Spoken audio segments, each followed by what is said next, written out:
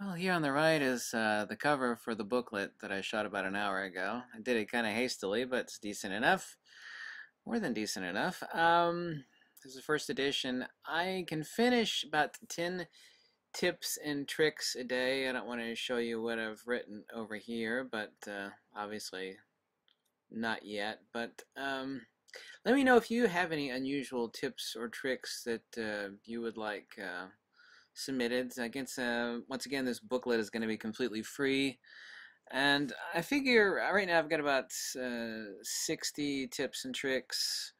With another, I could easily add another 100. So it's going to be, I don't know, the first edition, like 120 or 140, something like that, tips and tricks, with plenty more to add.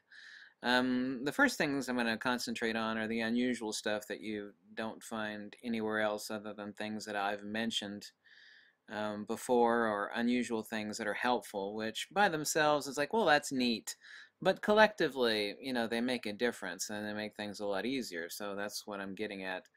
As I said, these are going to be completely free. I can easily do 10 tips and tricks a day, and doing so at 10 a day, you know, doing the math, that's 70 a week. So I will absolutely be done with this by the before the end of April. I'm heading to Florida next week for a job for 6 days, and I'll be done, but I'll also be working on it down there in the later evening hours. And that's actually what I've been spending like 5.5 hours today doing. I spent about an hour shooting the cover for this. Nothing exciting, but you know, you got to set stuff up and edit the raw file. I've already got an ISBN number assigned to the booklet, and you know, I just want people to be happy. And I said I've written 7 books and a lot of articles, and this little booklet will be completely free. And but let me know if you got any unusual tips or tricks that you'd like me to submit. And thank you so much.